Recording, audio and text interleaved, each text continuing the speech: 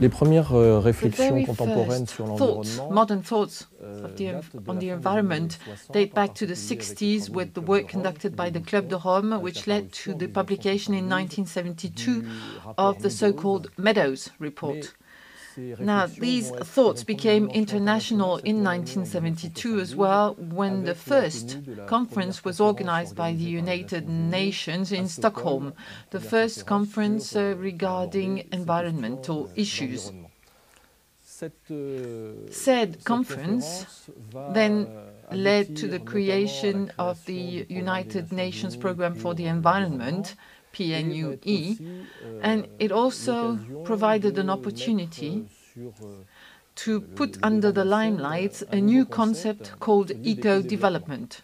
Alors, The ce eco-development concept concept a été was utilisé, used formulé pour la première fois par first time, Strong, qui coined était by le Maurice secrétaire Strong, général who was the General de cette Secretary of the conférence de Stockholm Stockholm. Conference, Et il and sera it became popularisé plus tard popular par when it Ignacy started being Sachs, used by qui est donc Ignacy un Sachs, économiste an economist of Polish origin, who happened to be also one of the organizers of the Stockholm Conference.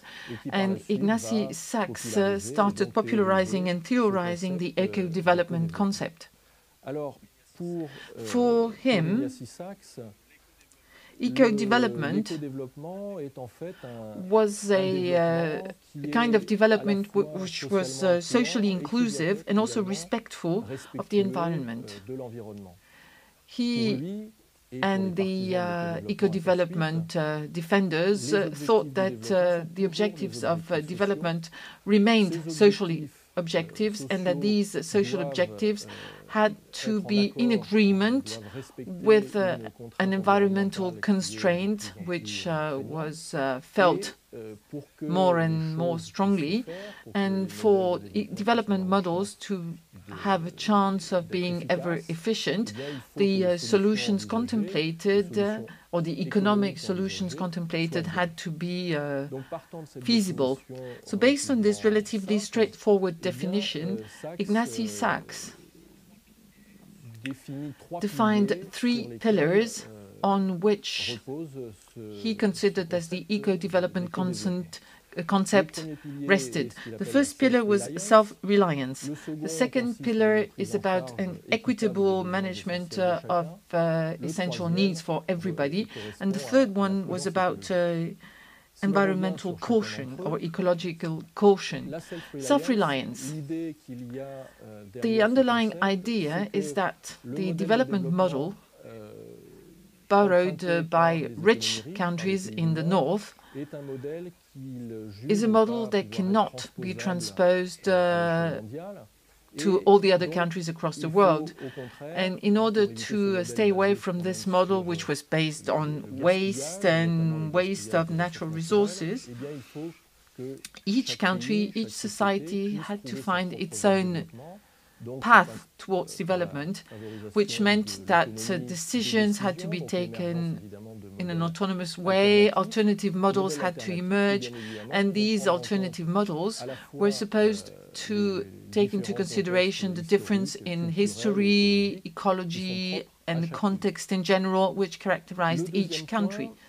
The second pillar for eco-development was based on an equitable management of essential needs for everybody. We're talking about tangible needs, housing, food, education, or healthcare.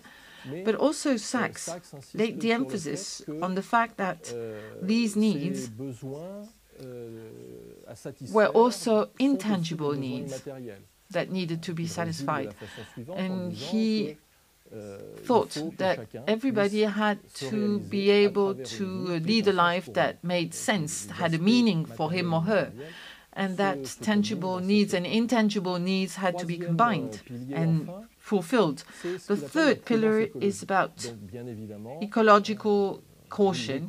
Eco-development integrates environmental constraints, but eco-development is somewhere in between the kind of growth model which were based on productivism but led to resources being wasted, and on the other hand, a kind of radical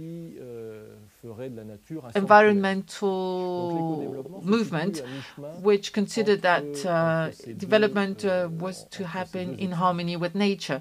Well, actually, the eco-development concept found itself somewhere in between those two ideas, and he raised interest in the developing countries in the 70s and 80s to become later marginalized because the strongest, the most powerful countries obviously did not like the idea very much, because that meant they had to question their development model, whereby the eco-development concept was progressively abandoned for the benefit of a new concept, that of sustainable development, such as it was defined in the Brundtland report published in 1987. Just to provide more in-depth information on the eco-development concept, you can look at two books by Sachs, tracing the evolution of eco-development in a historical perspective. Dans une perspective historique.